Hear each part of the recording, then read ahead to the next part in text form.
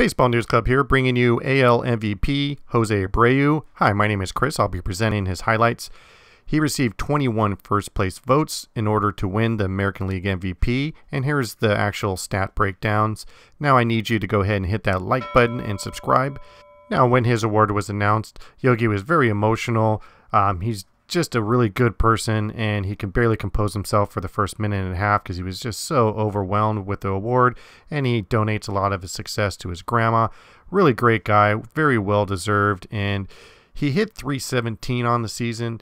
He also led the league in hits with 76. He led the league in RBIs with 60, and this is the second year in a row that he's won the RBI title in the American League. He also led in slugging percentage at .617 and total bases at 148. And here you can see his percentile rankings throughout the league. He was just a monster all season long.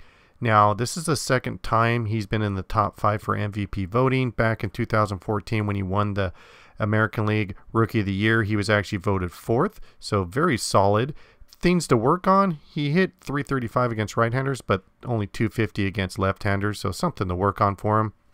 Now for his batted ball spray chart, he's going to hit home runs to all fields, so he has power everywhere. He primarily pulls a lot of his ground balls to the left field.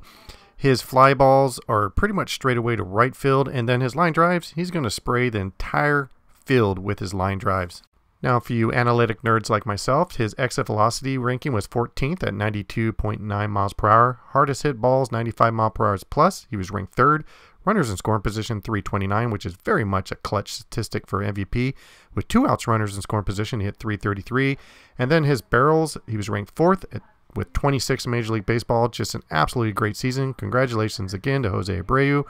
Thank you very much for watching Baseball News Club.